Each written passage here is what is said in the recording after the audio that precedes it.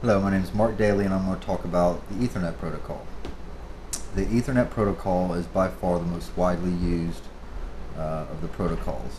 There are also fast Ethernet, gigabit, um, token ring, several other.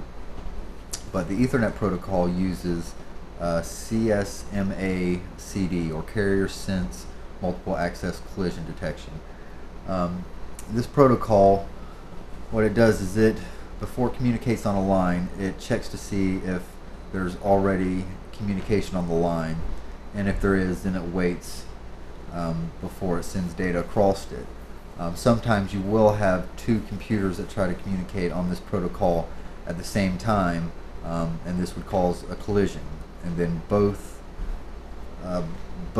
computers or both connections would back off for a random amount of time before they tried to use the line again. While this does create, the collisions do create some network traffic, it usually doesn't affect the performance, and that's the Ethernet protocol.